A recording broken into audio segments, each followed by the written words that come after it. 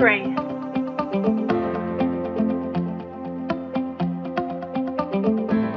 Grace.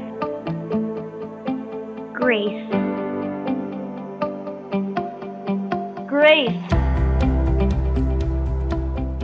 All right, well, last week we ended in chapter 6 of Job, where he began his reply to Eliphaz, in which he digs his heels in and justifies his complaint. Here in chapter 7, where we're beginning tonight, Job begins to argue for there being, in the end, no real meaning to his life. He feels as if it is one big rigged experience over which he has no meaningful input or control. He believes that God is judging him guilty even though he's done nothing wrong.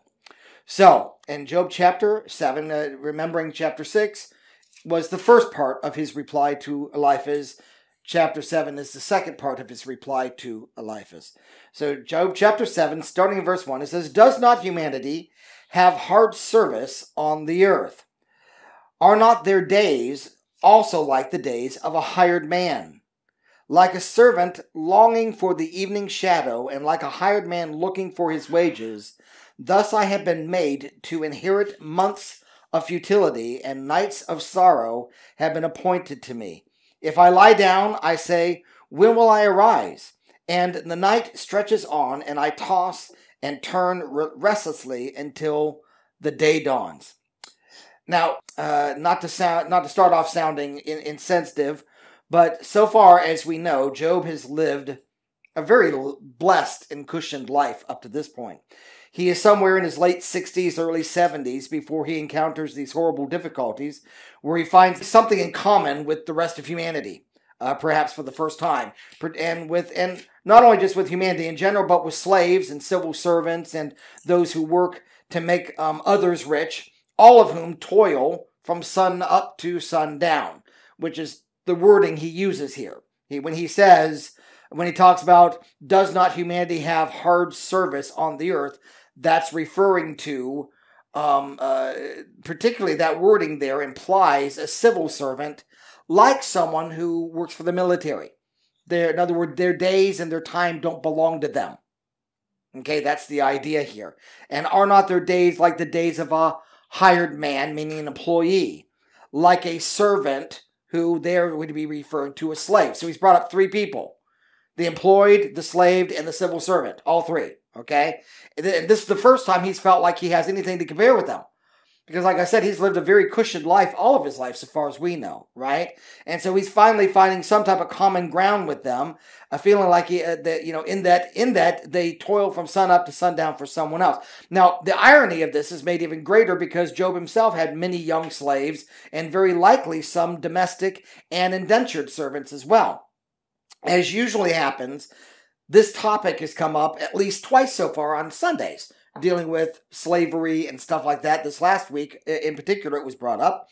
Well, actually, it's brought up, we brought it up twice on Wednesday nights. It's brought up once on Sunday, this past Sunday, and I'm going to have to bring it up again this next Sunday in the letter that Paul wrote to Philemon about Onesimus, who is brought up in Colossians.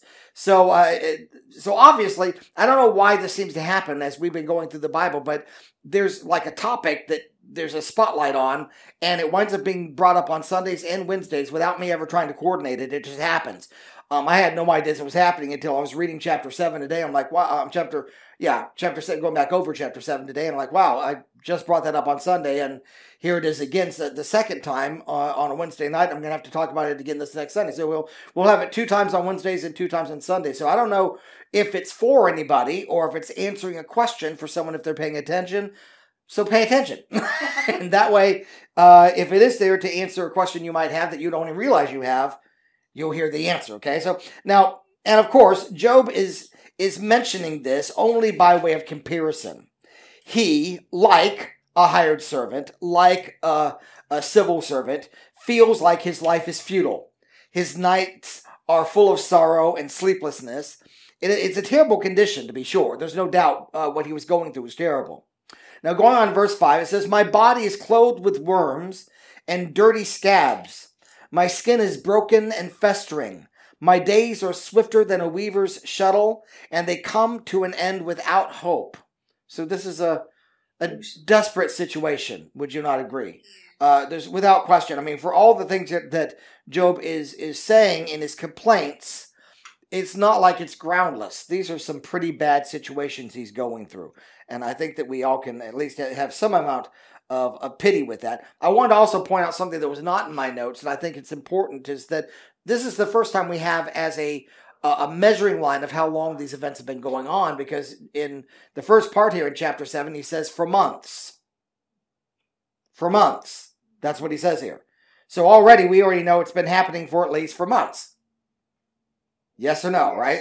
Verse 3 says, thus I have been made to inherit months of futility, and nights of sorrow have been appointed to me. So this has been going on for a few months now. How long, I don't know, but at least for a few months. Now, I don't know where they get it from. Maybe by the end of the book I will, as we're going through it slowly, because I've never gone so slowly through the book of Job in my life as we are right now, paying attention to every little detail that I can find. So it might pop up now where it's never really popped up to me before. But a lot of people who have studied the book seem to have a general consensus that these events that took place in Job's life lasted about a span of 9 months. Okay? So we're not talking about years and years, but we are talking about the greater portion of a year.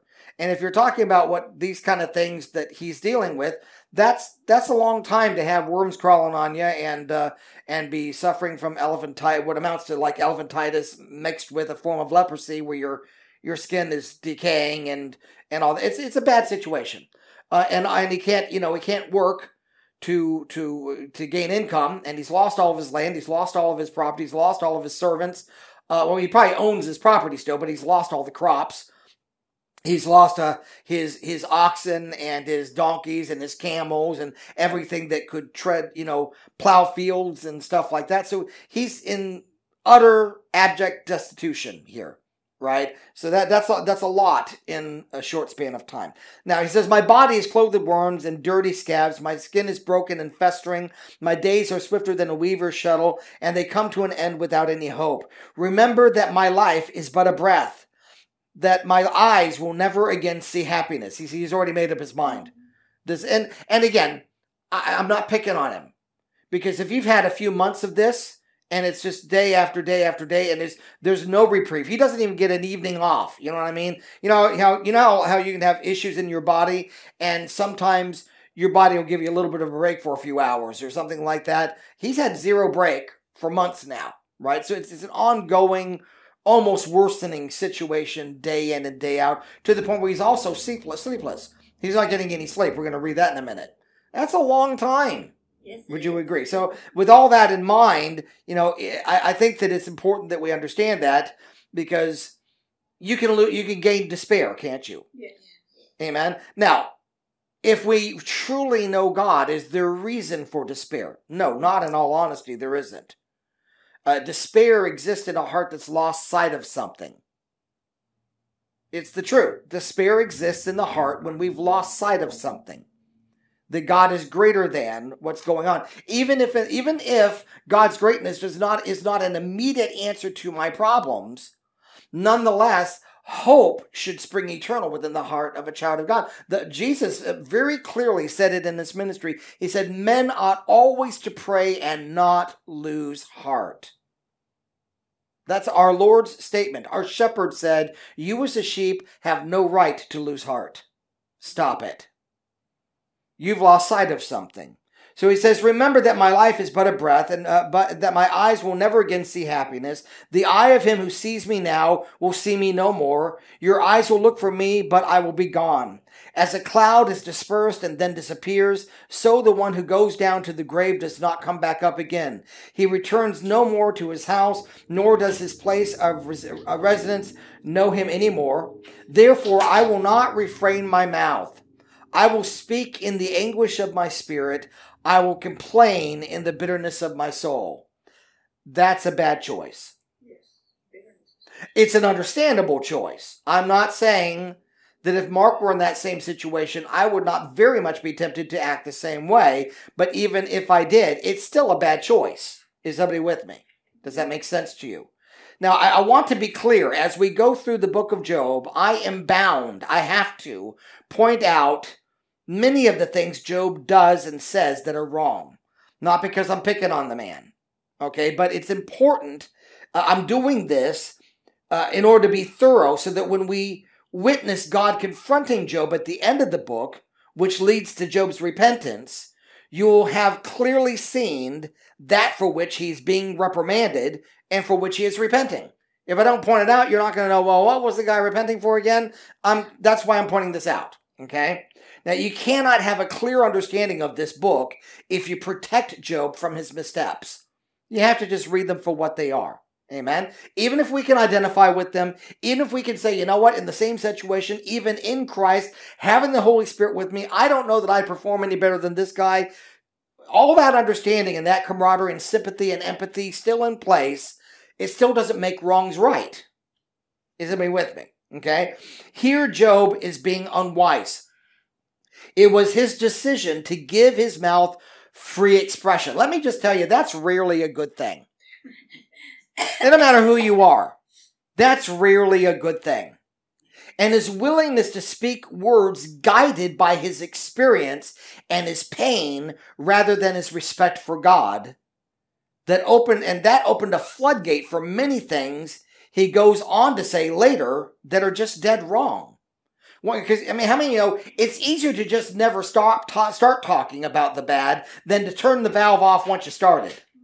Once you start complaining, it's hard to shut that valve back off again. It would have been better for him to just leave well enough alone.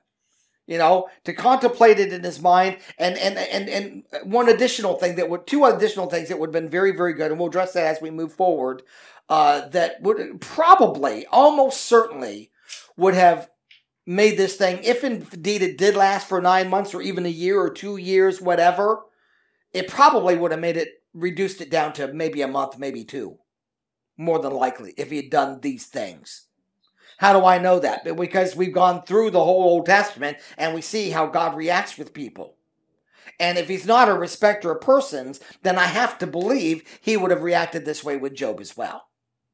Does somebody understand what I'm saying? Okay?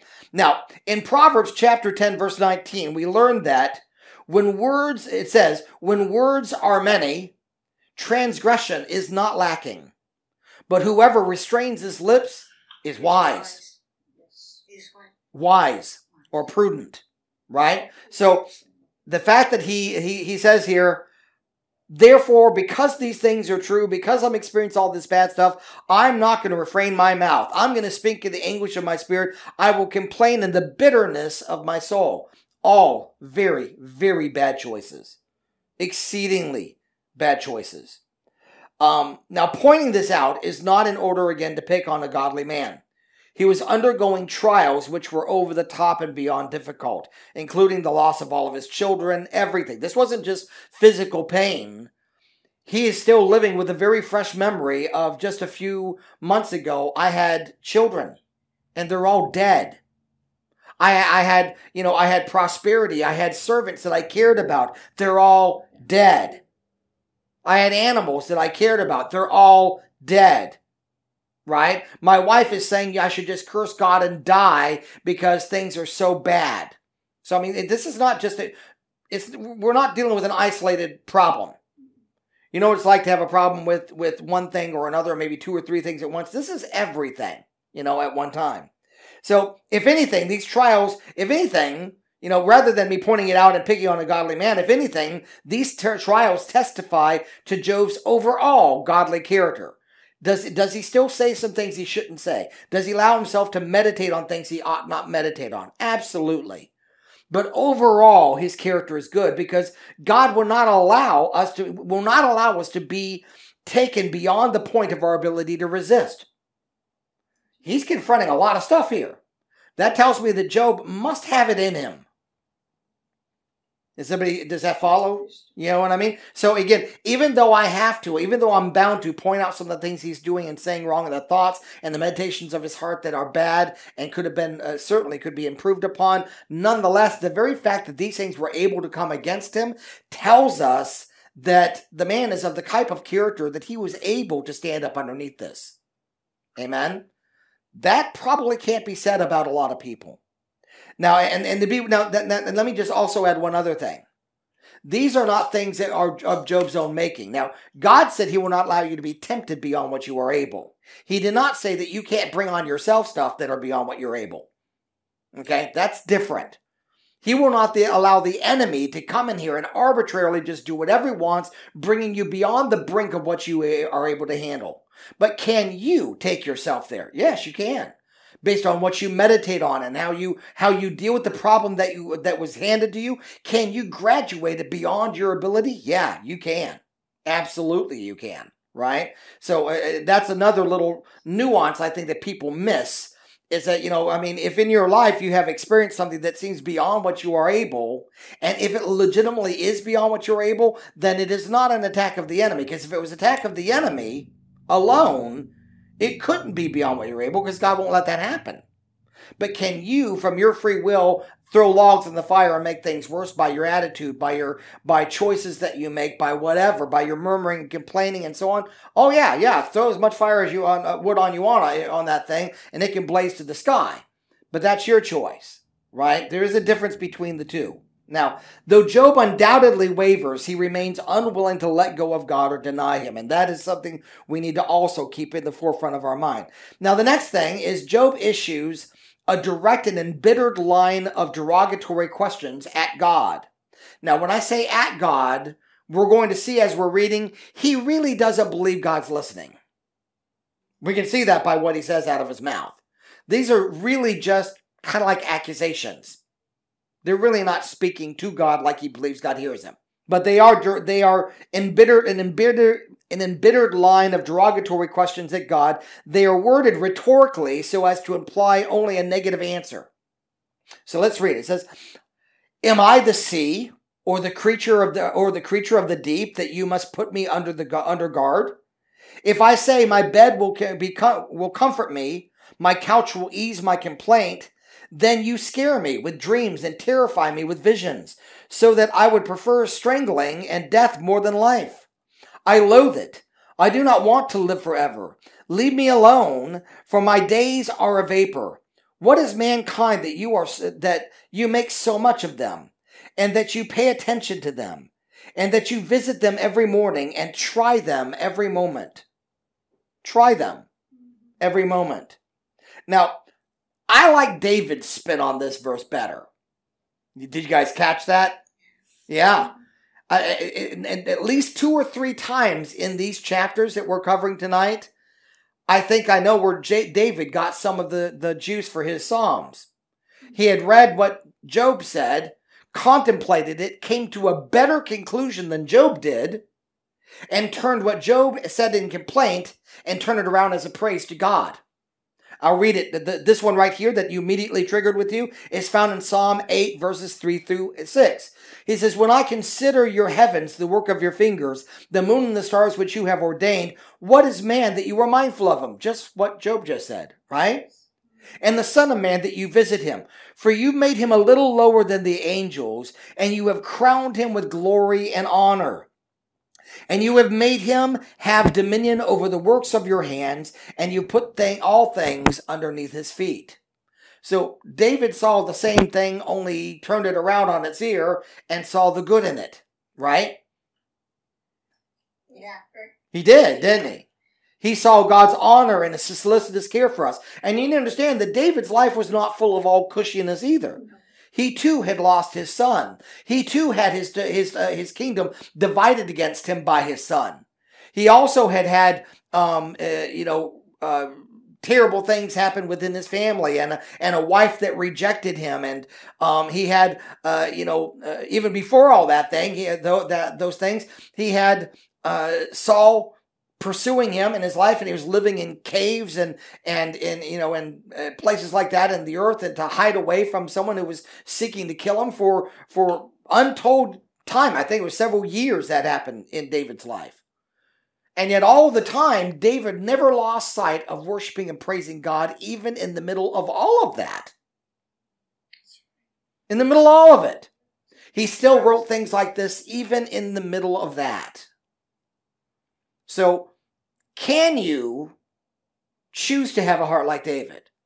Yeah, you can. You can. Again, am I claiming that's easy? or that it's necessarily your first impulse. No, I'm not saying that. I'm not even saying it was David's first impulse. But rather than, he probably contemplated these things in his mind, thought about it, and when he came to the meditation and conclusion that brought him back towards full circle, towards the honor and the praise of God, that's when David chose to open his mouth. Well, that's a good decision. That's a very good decision. Now, John, and this passage, of course, is also referenced in Matthew 21, verse 16, by our Lord Jesus, in 1 Corinthians 15:27 by Paul, in Ephesians 1:22 by Paul, and in Hebrews 2, verse 6 through 8 by the writer of Hebrews. But they quoted David's version, not Job's version. Now, here in Job chapter 7, verse 19, it says, "Will you never look away from me?" He's talking kind of at God, right? "Will you not let me alone long enough to swallow my spit? If I have sinned, what have I done to you, O watcher of men? Why have you set me as your target? Have I become a burden to you?" Now it's getting a little snarky, right? Am all of a sudden, am I just too much for you to carry around? Am I a burden to you? Are you not strong enough for me? You know? He says, "And why do you not pardon my transgression and take away my iniquity then? For now I lie down in the dust, and you will seek me diligently, but I will be gone." Now, so that's the end of what Job had to say. Now Bildad takes his turn in replying to Job. He's indignant at Job's words and directs him towards repentance for his words. So starting in chapter 8, starting in verse 1, says, "Then Bildad the Shuhite spoke up and said, 'How long will you speak these things, seeing that the words of your mouth are like a great wind? Does God pervert justice? Or does the Almighty pervert what is right? If your children sinned against him, he gave them over to the penalty of their sin.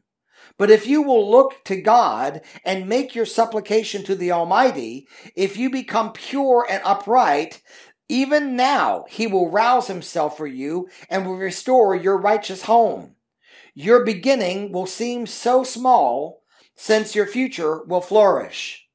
So now these words are both right and wrong. In fact, most of what Bildad says here is absolutely correct. We have to settle as well as we might, and we've already settled it as well as we might. I should have said that way. We've already settled as well as we might that Job's children were in fact ungodly, and most likely willfully so. They grew up in a godly home. They grew up with a godly father, the most godly man on the entire planet, and yet they still lived lives of debauchery and drinking parties, and Job himself was afraid that his children would curse God and die. So obviously they were not the best children in the world. I think that's a given, right? We concluded that even though we are not afforded a behind-the-scenes look at the conversation between God and the devil regarding Job's children, it did indeed have to take place. As such, their deaths probably played out very similar to King Ahab's, which we referenced when we were in our 4th session into Job, in the message entitled God, Justice, and Delegated Authority. We talked about how, that whole procession took place in heaven in the judgment of King Ahab, and that's probably what happened with Job's children. Bildad is correct in attributing the deaths of Job's children to their own sins and not to Job's trial. He's right. It had nothing to do with Job's trial. They only coincided, most likely due to the opportunity afforded the devil in his pursuit of Job's heart loyalty, as we addressed in our 3rd week into Job, entitled "Job's Trial Began." Now, Bildad is also correct in thinking that Job has something which is making him impure and no longer upright. He's right about that. Because some of the things because now Job, even if Job doesn't know what's right and what's wrong anymore, he knows that accusing God is wrong. You're never so far gone as a child of God or as someone who's got relationship with God that you are not aware from the inside out that accusing God's the wrong thing to do. You already know that. So I refuse to believe that Job's beyond that kind of knowledge. That's kind of obvious. So he's right about that he has things that are going on that are making him right now impure and no longer upright. But he's wrong in assuming that it was these things that precipitated this initial attack against Job. See what I'm saying? In other words, the things that Job is saying out of his mouth now are in response to an attack that began before Job said anything wrong. Amen? So Bildad is presenting this as though this heart attitude you have, Job, is what brought all this on you. And that would be incorrect. Amen? That's not correct. In fact, if it weren't for the fact that Job had been such a good man, such an upright man, such a blameless man, this attack probably wouldn't have ever happened. So you see how when you're reading through this, a lot of the advice so far that the friends are giving is right, but then they add one little thing in there that makes it wrong. Amen? I'm going to read what Bildad said one more time, and you can see it. It says, how long will you speak these things, seeing that the words of your mouth are like a great wind? Does God pervert justice? Well, the answer to that is no, he doesn't. Or does the Almighty pervert what is right, like Job is insinuating he does? No, he doesn't. If your children sinned against him, he gave them over to the penalty of their sin. He's right.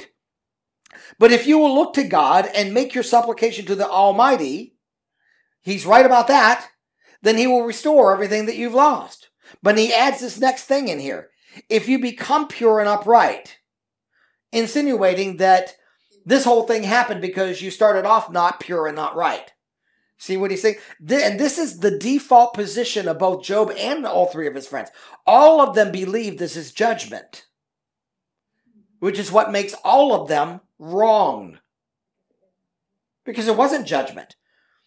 It was because God had and the enemy had seen that Job was upright and blameless, that this attack was allowed to take place to see or to demonstrate, to prove that Job, it was a testing of the faith. Just like we read in 1 Peter chapter 2 or chapter 1 in the New Testament, it talks about how the trying of your faith brings patience. And that patience have its perfect work so that you can maybe prove to be pure and undefiled and all that thing before God. It shows the purity or the genuineness of your faith. So it's proving that Job was genuine. He did not serve God just out of what he could get out of it. Amen? And that's true and a solid truth all the way through the book. Job did not serve God just because of what he thought he could get out of it. So, I'm sorry? That's what Satan was declaring. He was trying to prove that Job only was in this for what he could get out of it. And through the entire event, it was proven that in fact that was not the case with Job. Okay? So that's what precipitated all these events. But Job and his three friends all believe it's God judging him. And that's where they're wrong. And you'll see it come up in their language as we move forward. Right? So anyway, so we're going on to, let's see. I was going to point out a couple more things. So Bildad is correct in thinking that Job has something which is making him impure and no longer upright right now. But he's wrong in assuming that these things are the things that started the whole event in Job's life in the first place. Job has done nothing wrong to solicit this attack, as God clearly stated back in Job chapter 2, verse 3. However, since these trials have begun, Job has thought and said several things which are stout against God, accusatory of him, and only casts himself in a good light. That is unacceptable behavior, but it is hardly unique to Job. Bildad is also correct in saying that at this point, things are still able to be reversed through reverence and repentance, so that the blessings God will give in the future will overshadow this brief interval of difficulties. He's right about all that, isn't he? And in fact, as this continues and gets worse, it's still true at the very end when Job does repent and God restores everything he ever lost. The blessings he endured for another 210 years is far greater than the brief 9 months or so that he ever went through this terrible thing. Not to mitigate how terrible this was, but the blessings he received are far greater. Amen? Just like what Paul says about the sufferings you and I endure. He said the sufferings that you endure right now are not worthy to be compared with the glory that you're going to reveal, that's going to be revealed in you afterwards. Right? So you see an overlap between what's happening with Job and what happens in our life. Yes, Terry, was that what you were going to say? Or Yep. Oh, I'm sorry. Okay. So Terry was going to point that out as well. So Bildad is also correct in saying that this brief interval is going to be eclipsed by the glory that God brings into Job's life if he'll just, in repentance and reverence, turn towards God. Now, the key thing to remember at this point is the major misunderstanding of everything so far. Job and his three friends, they all believe, like I said, that this is God's judgment against Job.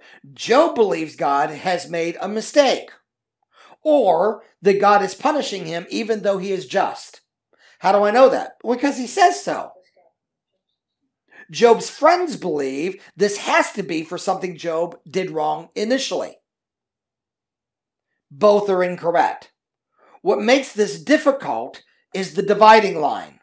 When all this started, I know I'm kind of repeating myself, but I just want to make sure you get it. When all of this started, Job had done nothing wrong, nor had he thought or said anything wrong. This was an attack from the enemy to destabilize Job from his integrity and get him to curse God. All the negative we hear coming out of Job in his response to this attack is not what caused the attack, but are instead just his responses to it. So it would be a huge error to interpret, or I should say it this way, it would be a huge error in interpretation to fail to see this line of demarcation. God will address Job's attitude, irreverence, and self-justification later in the book, later in Job's trials, when he steps in and ends the trial by confronting Job. None of these trials, however, are due to Job's actions or words subsequent to the trial. That's very important to hold on to. As we continue, Bildad here attributes Job's trials to his temporal securities and devotions. This is both correct and incorrect, as is typical. So in Job chapter 8, verse 8 through, I don't know where we're going to read to, I think verse 19, says, for, this is still Bildad talking to Job, he says, for inquire now of former generations. In other words, he's saying, even if you and I being, we only have one lifetime to live, and so therefore we're not going to catch everything. But that's why we have history, and we learn from history. So let's look back on everybody who's gone before us and see what does that lead us to conclude about these events. Well, that's not bad advice. It's not the best advice, but it's not bad advice because up to this point, they don't have a Bible to reference. Amen? Yes, ma'am. Is that the sins of the father? No. What he's saying here, in other words, is in order to make sense of what's going on, let's look at how God has worked with man from as far back as we know. Let's learn from the experiences of our forefathers and see and try to apply what we can learn from that to what's happening to you and see if we can come up with a solution. Really, not bad advice. Not bad advice. Now, today, that would not be the best advice because it would be to try to learn from experience of others rather than from what the Word of God says. Now we have a line in the sand that tells us what right and wrong is. Job did not have that. Therefore, this advice was not misguided. Okay? So he says, for inquire now of the former generation and pay attention to the findings of their ancestors. For we were born yesterday and do not have knowledge, since our days on earth are but a shadow. Will they not instruct you and speak to you and bring forth words from their understanding? Can the papyrus plant grow tall where there is no marsh? Can reeds flourish without water? While they are still beginning to flower and not ripe for cutting, they can wither away faster than any grass. Such is the destiny of all who forget God, and the hope of the godless perishes, whose trust is in something futile, whose security is in a spider's web. So this is kind of like an accusation against Job, saying, you put your trust in things rather than God. Okay? He leans against his house, but it does not hold up. He takes hold of it, but it does not stand. He is a well-watered plant in the sun. Its shoots spread out over its garden. It wraps its roots around a heap of stones, and it looks for a place among stones. If he is uprooted from his place, then that place will disown him, saying, I've never seen you. Indeed, this is the joy of his ways, and out of the earth others spring up. Now, so what he's saying here is, he's talking about the temporalness of man, number one. But as we have, and will continue to remind ourselves, this is a trial allowed by God, but it came from Satan. The clear and stated intentions of it were to create disloyalty where none existed beforehand. The devil's accusation was that Job's loyalty was only skin deep, and that such could easily be proven true if Satan were free to attack his possessions and his health. However, Job's statement that all he had feared had come upon him does seem to indicate that Satan had some basis for believing that Job's allegiance was to his temporal blessings rather than God. Also, Bildad here seems to believe something similar, because he said, "Such is the destiny of all who forget God. The hope of the godless perishes, whose trust is in something futile, and whose security is a spider's web." Now, these are just accusations from Satan and assumptions from his friend Bildad, but they're not really hard evidence. But in fact, that Job feared the loss of these things implied that he did not trust them. However, he does imply that he loved them, and that might have been what Satan saw and wondered if Job's love and comfort and possessions outstripped his love and devotion for God. Okay? The very fact that Job was afraid these possessions could leave, he could lose them, tells me that his trust wasn't in them. If his trust was in them, he would have felt secure in them. Does that make sense to you? No. Wealthy people often believe, I'm so wealthy, I couldn't lose so much that I still wouldn't have plenty. Okay? And they trust in their possessions. Clearly, Job does not trust in his possessions because he was afraid he could lose them all.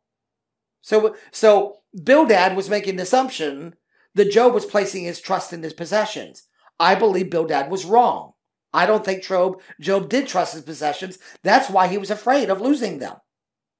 Are you following now? Does that make sense to you? People that are multi-billionaires typically are not afraid that tomorrow I'm going to be homeless. They're not afraid of losing their possessions. Most billionaires have lost a lot of money many, many times, and then they rise right up to the top again. They know what it is to lose money and gain it back again. They have confidence in their stuff and in their ability. And we see that all the way through. We not only see it in natural history, what's going on around us in the earth right now, the Bible is loaded with examples of it. The proud are lifted up thinking, calamity will never come near me. My money can make it all just go away. That's the thought patterns of most people, that they're proud and they put their trust in their riches. Job was not that guy. He didn't trust in his riches. He's afraid that they could leave tomorrow and he'd never get them back. You can see a marked difference between the two. So I don't believe that Job was putting his trust in riches. So I think Bildad was wrong. However, he deeply cared about his comforts and his possessions because he lived in constant fear he was going to lose them. And I think that right there was something Satan said, he really likes all these comforts. I bet you that if I were to take them away from him, he would curse God. I bet you that's the source of his loyalty for God. You see what I'm saying? So I think that that's what was going on here. Now, and we need to take a lesson from this. The devil knows you academically. Every human who comes into this world is studied and examined in order to identify weaknesses, angles of attack, if you will. The devil is not bad at his elected occupation. He is good at assessing our weaknesses and tailoring his attacks by which he can exploit you. If he knows that you're not really into money that much, it doesn't matter to you, he's not going to attack you regarding money. He's going to come at you from another angle. Why would he waste time for something that's really not going to give us much payoff? Right? Yes, ma'am. Satan, he judges us and observes us and watches us by what we say and what we do. Mm-hmm. He does not know what we think. I don't know if he does or not. I can't tell you. Because I had heard that a long time ago that he didn't. So sometimes I catch myself in saying things out loud. Yeah, saying even in prayer to God when I'm speaking out loud. I don't know. I can't tell you. I mean, if there's a scripture that tells us for decidedly one way or the other, I don't know what it is. Maybe spiritually, thoughts are able to, be something that there's a visual component to it, and therefore he would know what we're thinking. I don't know. I mean, to some degree or another, because our bodies are hardwired to our immortal soul, there are things that trigger in our physical brain, our physical organ, from our soul, our immortal mind, our immortal soul. And so it's possible that he can just pay attention to that and get a basic idea of what we're thinking by knowing what's going on inside of our body. I mean, that's how they're making all these kind of electronic devices now that can speak for a person who doesn't have the ability to speak. They just think it, and the computer can say what they're thinking. Well, how can they do that? Well, because they can see what parts of the brain are triggered when you think certain thoughts. And so it's able to read those and translate it into a general statement that's pretty close to what you were thinking. So if a computer can do that, chances are a demonic spirit could do that. But this is all Mark just rambling. I don't know. Okay? So I don't have an answer for you. I don't know. But is it at least possible? Maybe. That's all. That's the best I got. That's the best I got. So so it seems only reasonable that since what happened to Job were things he freely admitted he had always feared would happen or could happen, that the attack of the enemy was designed to target these by design. So in one way, Bildad is almost certainly correct. Job's temporal desires did in fact pave the way to these specific attacks. However, it cannot be said that Job loved these things, these temporal blessings, more than the God who gave them. I do not believe that's true about Job, which was really the thing that Satan was attempting to prove. He's trying to prove Job loves the stuff more than the one who gave it to him. Okay? All of this being true, Bildad is still incorrect in that he was attributing this whole attack to God's judgment against Job as a man who was not blameless before all these events began, or they never would have happened. Now, going on to Job 8, verses 20 through 21. Surely God does not reject a blameless man, nor does he grasp the hand of an evildoer. Bildad's correct, isn't he? He doesn't do these things. Where's Bildad wrong? He's assuming that Job's not blameless, and therefore he's rejecting Job because he's blameless. You see are you seeing it? Yes, I'll read it again. Surely God does not reject a blameless man, Job, and see that he's rejecting you. You must not be blameless. That's the conclusion that Bildad's coming to. Nor does he grasp the hand of an evildoer. He will yet fill your mouth with laughter and your lips with gladness. Those who hate you will be clothed with shame, and the tent of the wicked will be no more. In the end here, Bildad's words are about 50% encouraging and correct, and about 50% wrong and misleading. So far, it still seems to me that Job's friends, at least the two that we've heard from so far, truly do want to help Job navigate out of this difficulty back into the life of blessing he once knew. The next two chapters now are Job's reply and ongoing complaint. And I don't know if we'll be able to get that far, but we're going to try to, without going too long. Job chapter 9, starting in verse 1. Then Job answered, "Truly I know that this is so." Okay, so he's agreeing with at least some of what Bildad has just said, right? Yes. Truly I know that this is so. But how can a human be just before God? So he's saying, I think that what Job is kind of getting at here is that I know that that's true in a perfect world, but we're not living in a perfect world. So if no one is truly 100% blameless before God, that makes all of us a potential target. I think that's what Job is getting at. Job agrees with Bildad's words, but in the end, he believes that even if he had done everything he knew to do, God would still find fault because no one can truly stand before God in their own rightness. And there's a way in which that's true. A person can't stand before God in their own rightness. But there's a difference between rightness and blamelessness. Okay? We're not talking about righteousness. Righteousness would be to have perfect character that is just like God's. Well, no one's going to do that on their own. But can a person be blameless before God? Yeah, that means they're walking in the light of what they do know. They're not actively, willfully participating in known sin. Can a person do that? Yeah, they can do that, right? And in fact, that's what Job was doing, which is why God called him blameless at the very beginning of the book, right? The thoughts and the counsels of these men are so near the truth that it's almost painful to watch with what near misses they're avoiding the real issue. Because they, like I said, they're all pointing to judgment, and that's what they all think it is. It leaves me wondering how often you and I dance around the truth in a similar manner, just inches away from the truth that we fail to see. Biases are powerful things, and they do more to blind the eye than to enlighten it. Truth is, if these words that we're reading right now were not written in the biblical book of Job, but were just said to most people, most of those who claim that Job's friends were only filled with loathsome advice, they would probably find themselves agreeing with what they said. The only reason they don't agree with it is because they know it's in the book of Job. And these guys are bad guys. They've come to that conclusion. But if I were to take it out of that context and reword it a little bit and say the same thing, most of the same people that say that Bildad and Eliphaz and so far all said bad counsel would hear those words and say, well, that's right. That makes perfect sense. I mean, haven't we already seen that? I mean, all of except for maybe one phrase out of most of what these guys says is right. What they're saying for the most part is correct. How they're applying it is wrong.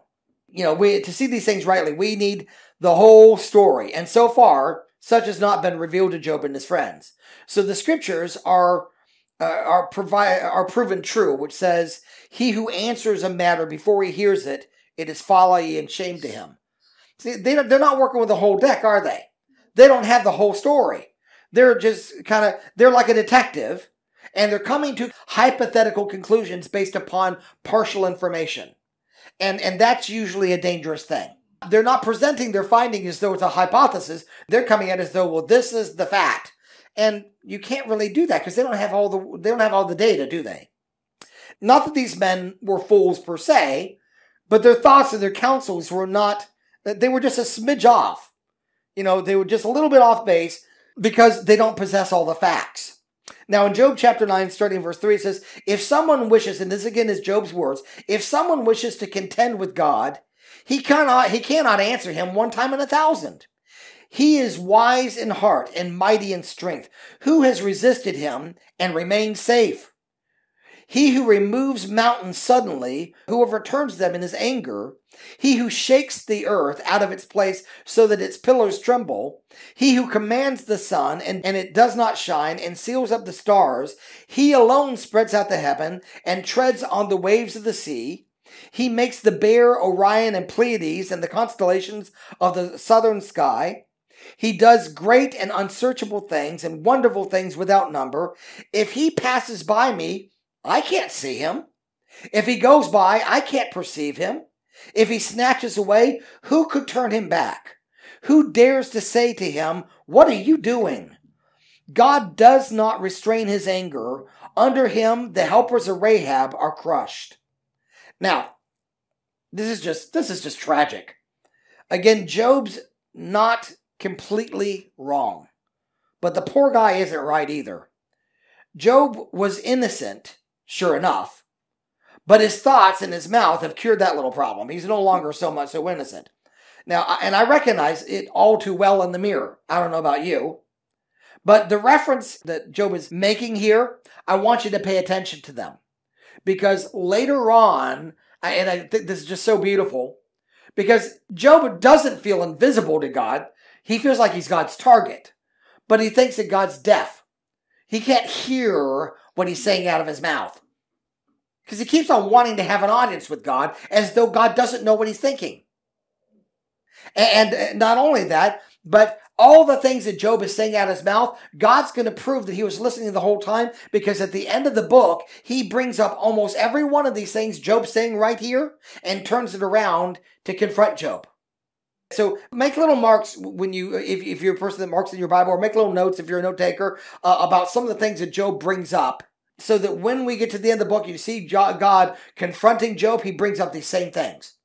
At one point, God brings up the constellations, Were you there when I made the constellations? Who was able to lead out the bear with his cubs? Or who binds the belt of Orion? Were you there, Job?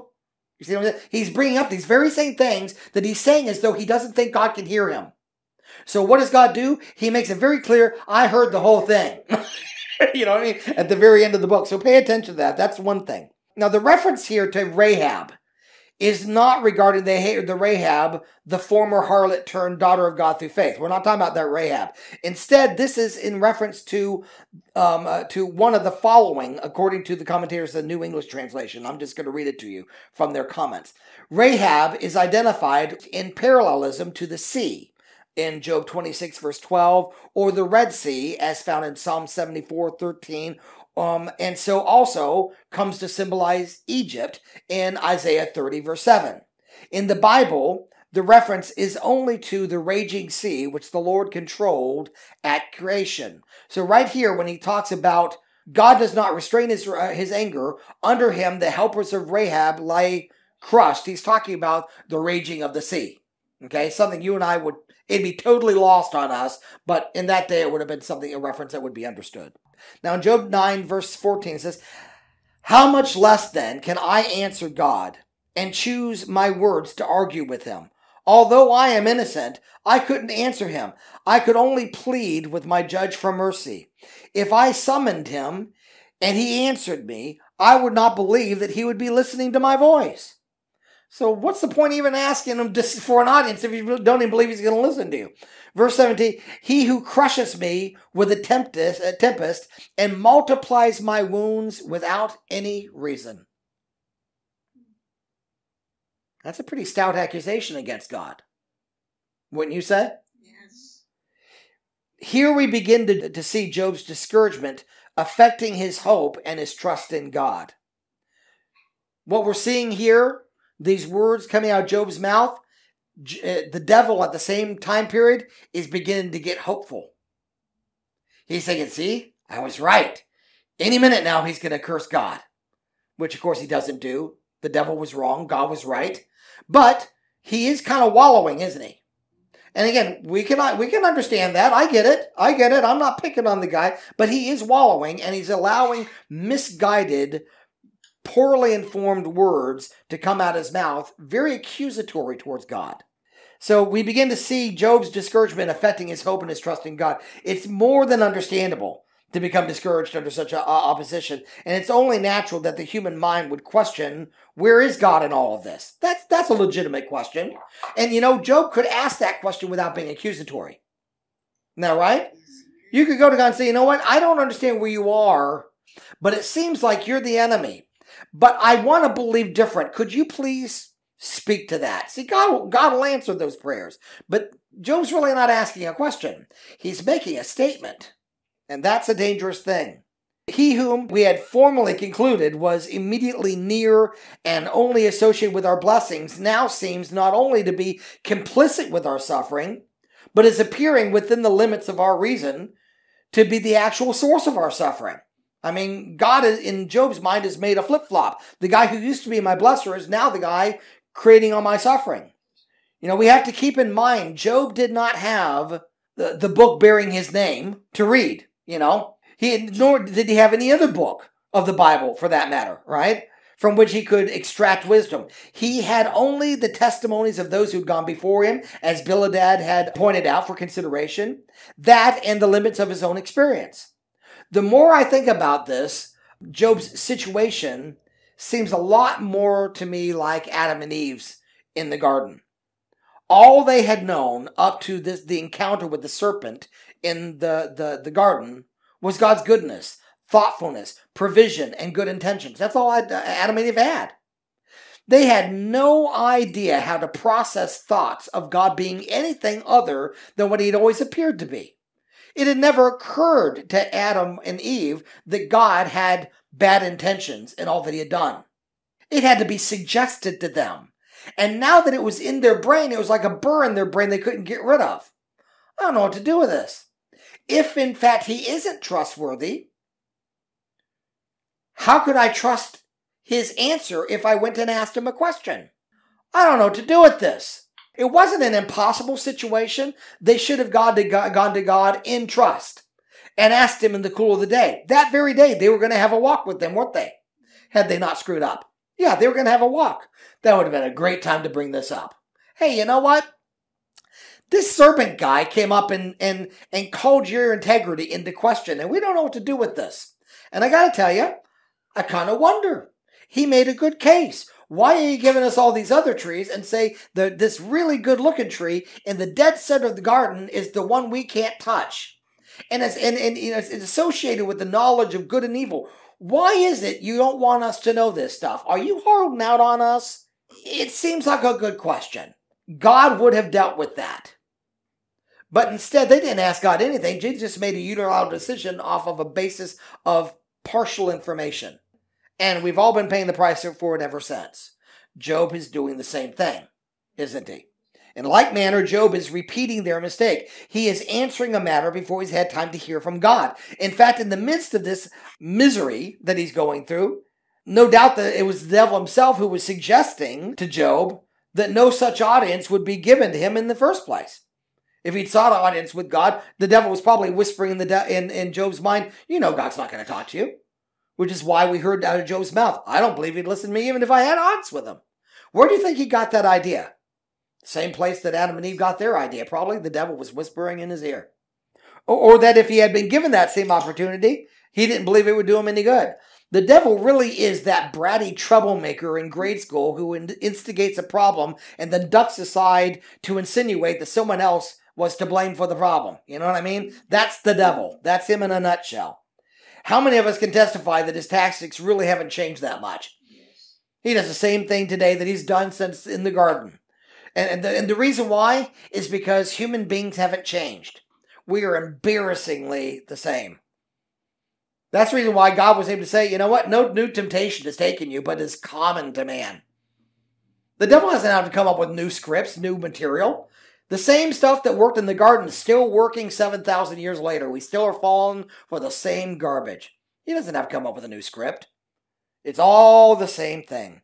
So Job continues his disgruntled belief that God is attacking him, although he is pcompletely innocent. Here in picking back up in verse 18 in chapter 9, says, he does not allow me to recover my breath, for he fills me with bitterness. If it is a matter of strength, most certainly, he is the strong one. And if it's a matter of justice, will he not say, who will summon me? Although I am innocent, my mouth would condemn me. Although I am blameless, it would declare me perverse. I am blameless. I do not know myself. I despise my life. It's all one thing. That is why I say he destroys the blameless and the guilty. In other words, God doesn't show any difference between whether you're bad or good. He punishes everyone. Okay? Now, here we have an interesting window into Job's understanding of God. And it reveals an awareness of God which is a bit puzzling.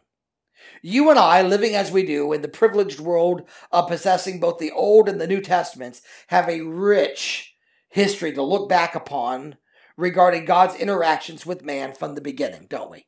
I mean, just rich. Under the New Covenant, being children of God and having his amazing, precious Holy Spirit, both within and for some of us upon us, we live aware of God, don't we? We live aware of him. I honestly have a difficult time imagining a child of God talking like this today. Job is essentially doing what the Israelites did at the mountain. They said to Moses, don't let God speak to us again, for who has ever heard the voice of God and lived to tell about it? In Exodus chapter 20, verses 18 through 25. To which Moses could have easily turned around and said, you just heard God's voice and you're still alive. There's your answer to who has ever heard the voice of God and lived. You have. So why are you afraid? It was an illogical fear, wasn't it? And now, in like manner, Job is saying that if he could gain an audience with God, he doesn't believe that he could defend himself. He believes his own mouth would betray him and wind up condemning himself. Yet God was right there with Job as he was saying this.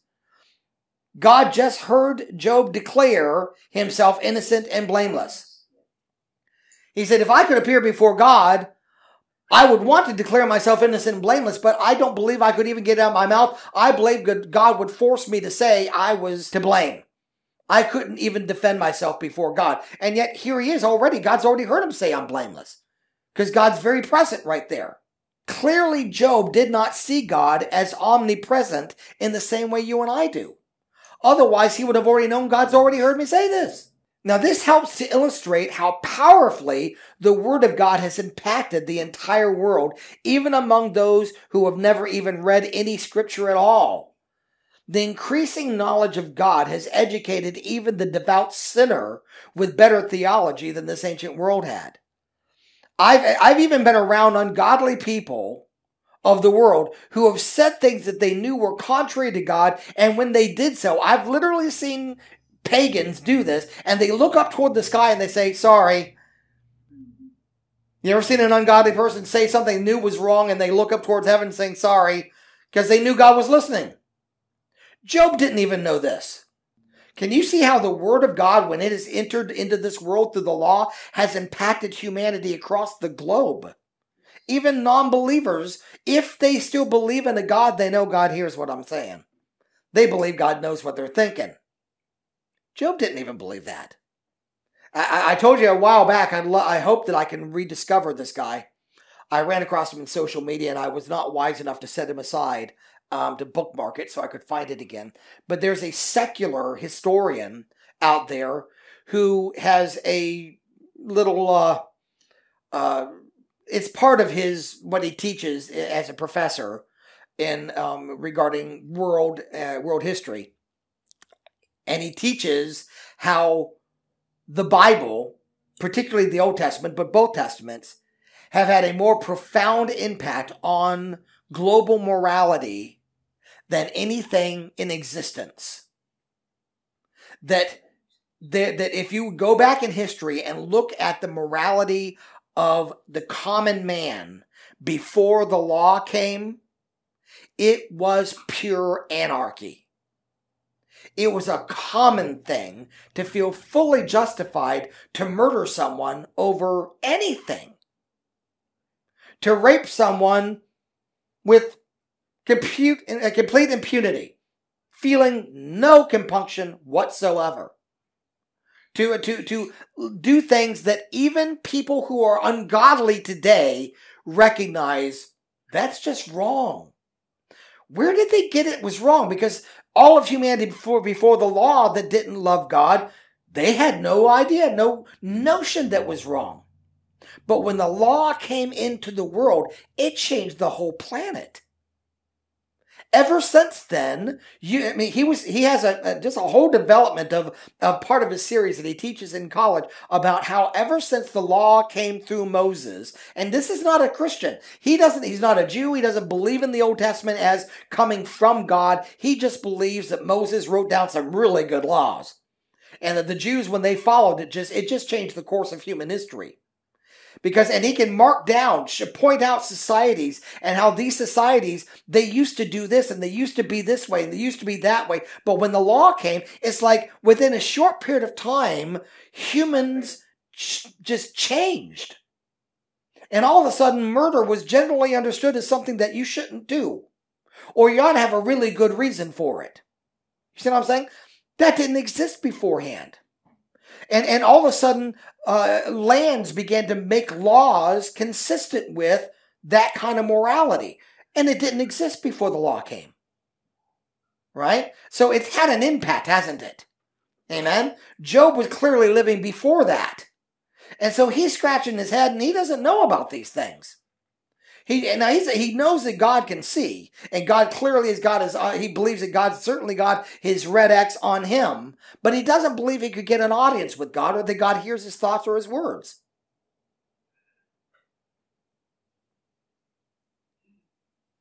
So there's a big difference here, wouldn't you say? Yes, How did Job even know there was God?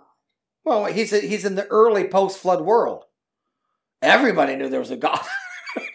I mean, the world was still, you need to understand, the earth was still recovering from the post-flood, from the flood for generations after the flood. Well over a couple of 100 years after the flood, it took for the earth to begin to reach some point of equilibrium.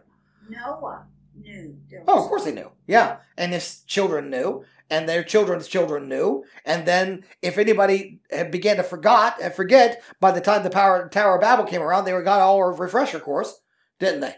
So, I mean, they were aware of God, which is, remember, when we went through the Old Testament, during the time period when Abram was called out of Ur of the Chaldees and was walking through the land of Canaan before he had Isaac. Remember, he would run into various kings, and those kings, when Abram talked about the God of heaven, that those kings knew who he was talking about. They served pagan deities that they were carved out of wood and stone and gold and other precious metals and stones. But when Moses talked about the God of heaven and earth, they knew who he was talking about. Do you remember that when we were going back through there? He would run up against a king, and when he would tell them who he was following, they would say, well, we know that God is with you. They didn't say, we know your God is with you. They said, we know God is with you. So they clearly knew who he was, even then.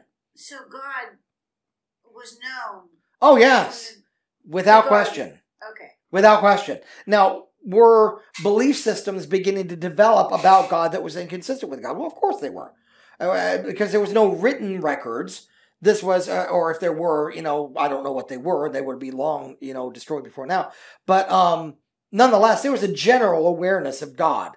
The one thing they knew for a fact is that ongoing sin gets a reaction out of him. Because we've had a flood, and then we also had the time at the Tower of Babel where we weren't doing what he wanted, and he confounded everybody's language, and now we're spread out all over the earth. So we know he pays attention, and when he doesn't like what's happening, he judges. They knew that much, right?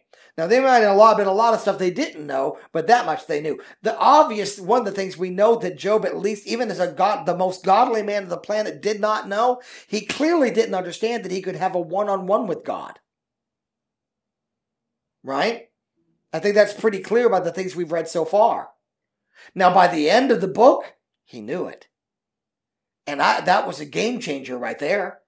That was a game changer. That was as world-rocking as when Jesus came into the world and told the Jewish community, said, when you pray with intimacy. Don't talk about God as some transcendental Shylock off in the far corners of the universe, but pray, my Father who art in heaven. It just changed the world for Jesus to talk like that. It was unprecedented. Well, here was one of those times. Job went from God just being this nebulous God to being someone I can have an encounter with. Do you think that might have changed, at least those people who come to know Job afterwards, their understanding of God? I think so, right? So, yeah, you had something, Terry. Go ahead. Well, I was just thinking the context in my mind of how we think about, World War I and World War II. Granted, we have lots of media, we have lots of books, we have lots of different things that carry it on, but for the people that are still around that would still talk about it, and then many who would say, well, I know that my grandfather was in World War I, and he told stories about this. That concept of what happened then, Yes. That would have been the case with Noah and his sons and his grandsons and his great-grandsons. Exactly. They would have heard the stories and heard the stories and heard the stories.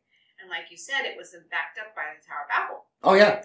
Because the people who were hearing the stories about what happened at the flood were now experiencing this definitely divine encounter. Yeah.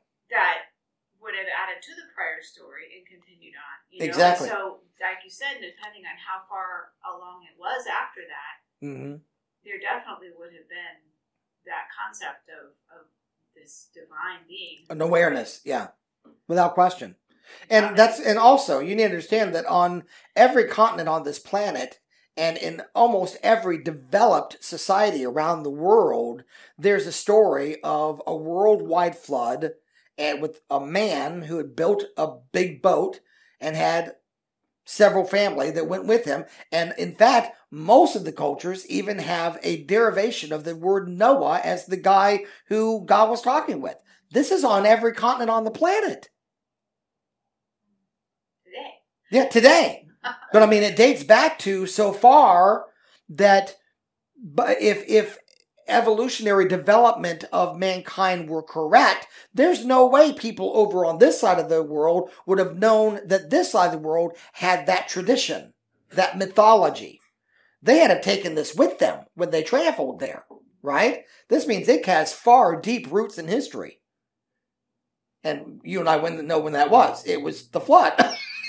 That's how far back it goes, right? Yes, Two more things. Well, it adds to something that you've already touched on in prior times, but it just adds to the concept of having, especially those who were more away from the people who were involved directly, would have been what that shows is a God of judgment who did Noah, who did Noah's Ark, who did God of judgment, who did the Tower of Babel. So that whole judgment concept is in their mind, which is what. Go ahead. Yeah, and then the other thing is that although he's not saying it in the words a woman would, or other people might use the words, I almost hear in the conversation you're talking about with Job, this about him not thinking God's hearing him. I almost hear, well, I know he doesn't care about me because he won't hear me because he doesn't care. He obviously doesn't care about me. Mm-hmm. Or this wouldn't be happening. Yeah. So that concept of "don't you care for me"? Yeah, I hear kind of behind it. It is, and that is something that is behind all of human thought, and it's one that Jesus directly addressed with the disciples. If you remember when they were out on the water, and these seasoned fishermen, I mean, they knew this water. They had been on it many, many times. They'd lived their life on this water, and these were not men who were easily spooked. And the storm that rose up that night when Jesus was asleep in the bow of the boat was such that they were absolutely convinced they were going to die. They knew it. And the only thing that came out of their mouth to Jesus was not, "Can't you do something?" but "Don't you care? Don't you care?" They didn't want to die without knowing that he cared about them. When you're in the pinch, what's really in the heart comes out the mouth, And so, yeah, that's something that goes like a subtext. It's going underneath and it's running behind the scenes of all of our thoughts and all of our actions, all of our life. It's an outcry from the heart. God, do you see me? God, do you care about me? Which is why I've made a lot of the phrase that we're not invisible to God. All the way through the Old Testament, when you see just somebody, a nobody, and it was clear that person wasn't invisible to God. Amen. And this over here, nobody knows this person's name. If God had not brought up that person's name right here in this passage, they would have evaporated from history. No one would have ever known them. They weren't prominent. They weren't a Moses. They weren't a Sarah. They weren't they were a nobody. And yet they had a problem. They cried out to God, and God knew that person. Not invisible. Ongoing testimony of God. Amen. But Job didn't have that. Which is why, what you said a moment ago, Terry, that's how I started, if you remember the book of Job, saying that all that Job knew of God was a God of judgment. He knew that if you're ticking off bad enough, something bad's going to happen. That he knew. And he had that from the flood and from the Tower of Babel. That much he knew. Now, he also believed that God was the one that blessed his possessions. And they had come to a general idea that, because I'm doing everything I know to do and I'm living right before God as best I understand, and I'm living with the common man with equity and with kindness and mercy and so on, therefore I can expect to get good from God. God gives good stuff to good people, bad stuff to bad people. Which graduated into a general thought that bad stuff only happens to bad people. Well, now we got bad theology. So you can see where their arguments are coming from. It's coming from conclusions that they've come to honestly, but they really don't have the full understanding yet, do they? Right? Okay? So that's very, very important. Now, So, I mean, but as I was saying earlier, I've been around people, even in the world, who have said things ungodly, and they look up to God, they're like, sorry, and you know that they really don't mean it, but the very fact that they even think to say it indicates that they're aware. He's probably heard. He probably knows what's going on. You know what I mean? Something that Job obviously didn't even really have an awareness of. It evidently never occurs to Job to just start speaking to God, believing that God would hear him and even, in some way or another, respond. He's complaining, I wish I could get an audience with God. It clearly never occurred to him that he doesn't, to just say, hey, God. Now, you and I, we look at that like, how could that not occur to someone? Well, you know what? It probably wouldn't have occurred to me either if I was before the law. If I had nothing to go on, nothing to base this on. You know what I mean? So, it's easy to judge Job because we're not him. We're not living the life this man lived or living in the time period he lived in. That's another clear indicator that he was before the law. Because after the law, there's obvious indicators that God hears prayer. Isn't there? Over and over and over, there's proof. And yet for here, he says, I wish I could get an audience, and it never seems to occur to him to just create one. Just cry out to him, right? As depraved as unaware as many people are in this world today, I think it would be a rare find indeed to come across someone who didn't think that if they spoke to God, he would not hear them. I don't think you're going to run across too many people that think that way. And that's of course talking about people who believe there's a God. There's people that have talked themselves into believing there isn't one, but that's a different issue. That's a whole other different level of stupidity. But now they probably don't believe that God's going to respond. But if they believe that they're a God, they do believe that he at least hears them if they said something, if they prayed. Now, tell me that that's not a huge influence from Scripture, even over those who've never read the Bible. I mean, I think that's just a huge impact that the Word of God has had over the world. Now, back in Job 9, I'm starting to pick back up in verse 23, it says, if a scourge brings sudden death, he mocks at the despair of the innocent. That's just a terrible thing to say about God. That's a terrible thing to say about God. He mocks at the despair of the innocent. If a land has been given into the hand of a wicked man, he covers the face of its judges.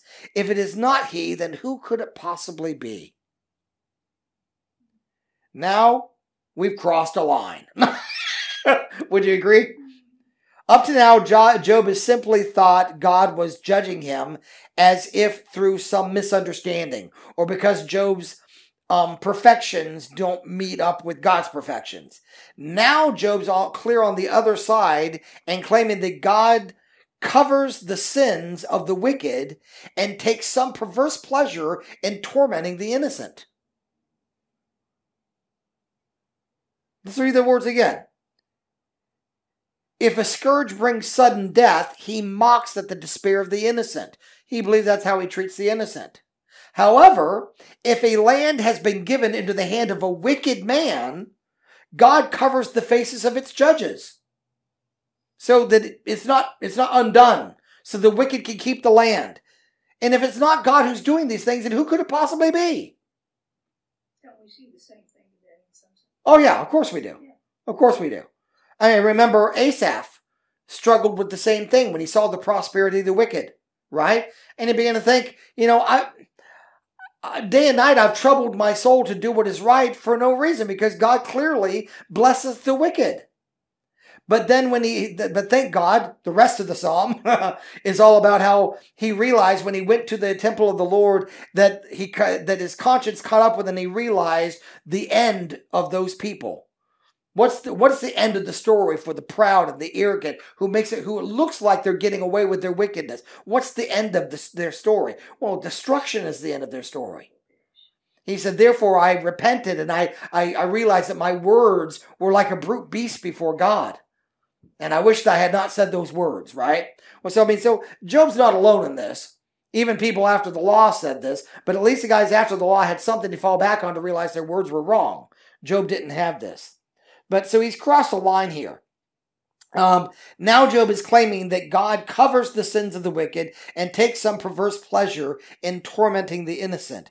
Verse 25, my days are swifter than a runner. They speed by without seeing happiness. They glide by like reed boats, like an eagle that swoops down on its prey. If I say I will forget my complaint, I will change my expression and be cheerful, I dread all my suffering, for I know that you do not hold me blameless.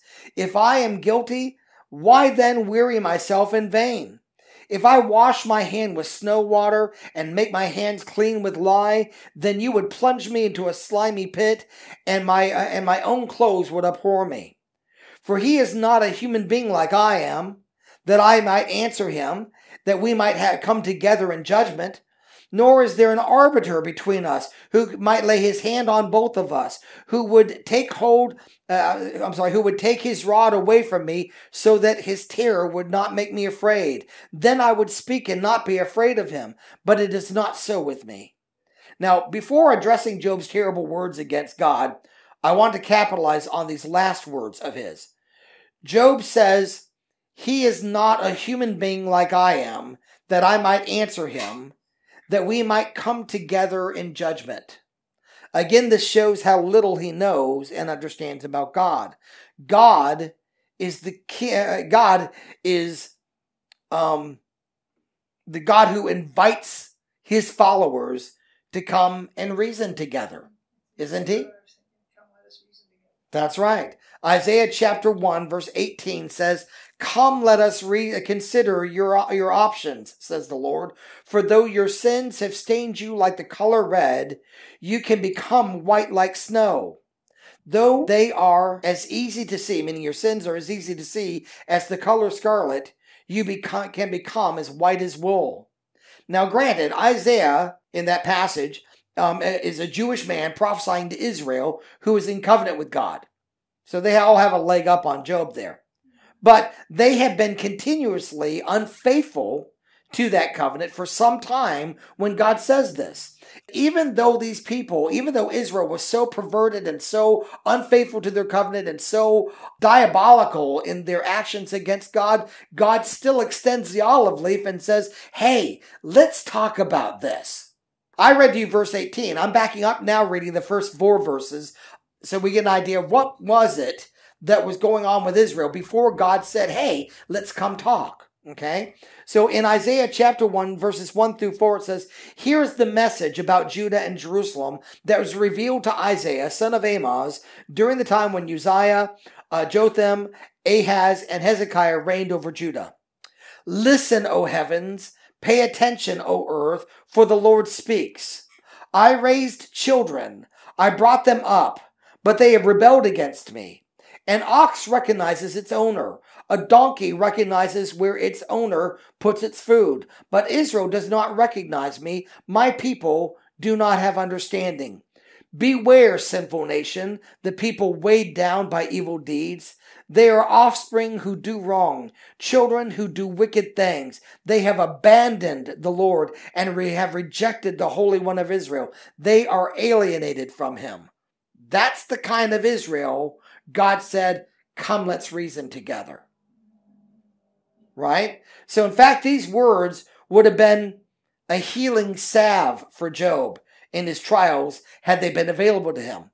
And it sounds similar to the counsel of his friends because they were telling him, hey, you should just go to God. Is what his friends were telling him. Isaiah chapter, if you would go beyond, just 2 verses beyond where God said, come, let us reason together. He also says this. He says, if you have a willing attitude and obey, then you will again eat the good crops from the land. But if you refuse and rebel, you will be devoured by the sword. Know for certain that the Lord has spoken this. Now, like I said, granted, we have affirmed time and again that it was not Job's sins that brought all this on him. But as I pointed out last week, if in the middle of all of these trials, Job had just continued with the same attitude of worship he showed after the first attack, when he said, naked I came into the world, naked shall I return, The Lord is given, the Lord is taken away. Blessed be the name of the Lord. If he'd maintained that mentality throughout the second series of trials, I imagine God would have cut short the trials way beyond this point. It probably would have been over before it got to the point of this conversation between Bildad, Zophar, and Eliphaz. More than likely. I can't say that for certain, but more than likely, I think that's probably true. Job also said, nor is there an arbiter between us who may lay his hand on both of us.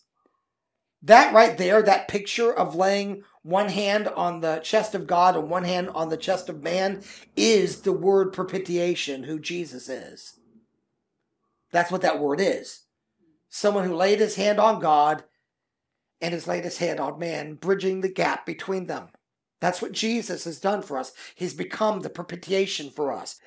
He says there isn't anybody to do that for us, yet God is listening to everything that Job is saying, and he will in time inspire a young man to fulfill just this role in Job's life.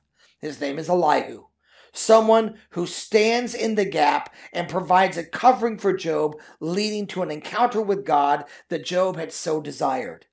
But I am getting way ahead of myself, but I wanted to read it. It's way ahead. It's in Job chapter 33. It says, man is chastened with pain on his bed, and with strong pain in many of his bones, so that his life abhors bread and his soul succulent food. His flesh wastes away from sight, and his bones stick out where once they could not be seen. Yes, his soul draws near the pit, and his life to the executioners. If there is a messenger for him, a mediator, one among 1,000, to show man God's uprightness, then God is gracious to him and says, go deliver that one from going down into the pit. I have found a ransom for him. Whew. Aren't you glad that's what God's looking for? He said, his flesh shall again be young like a child's, and he shall return to the days of his youth. He shall pray to God, and he will delight in him.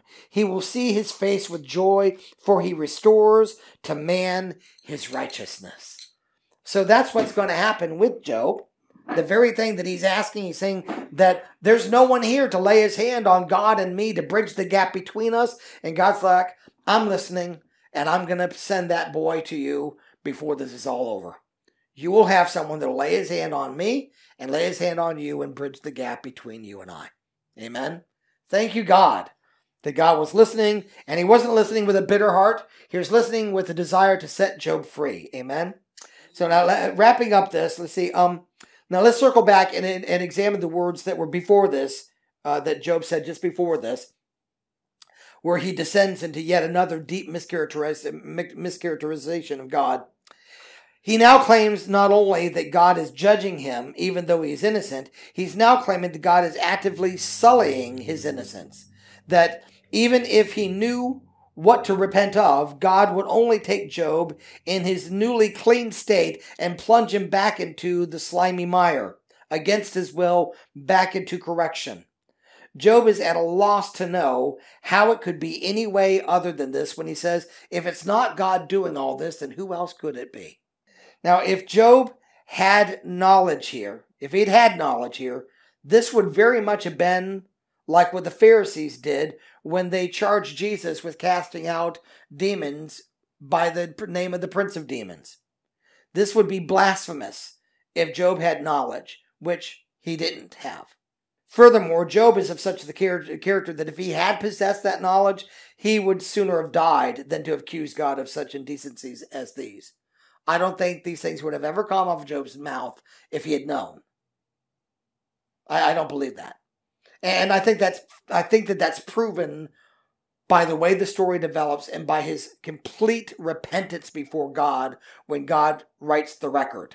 You know what I mean? As soon as he's confronted with God and God explains it to him, the man was immediately complicit with God, immediately repentant towards God, and hated his former thoughts and actions and words.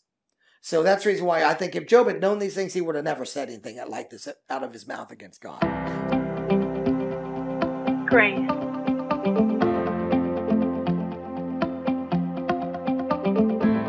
Grace. Grace. Grace.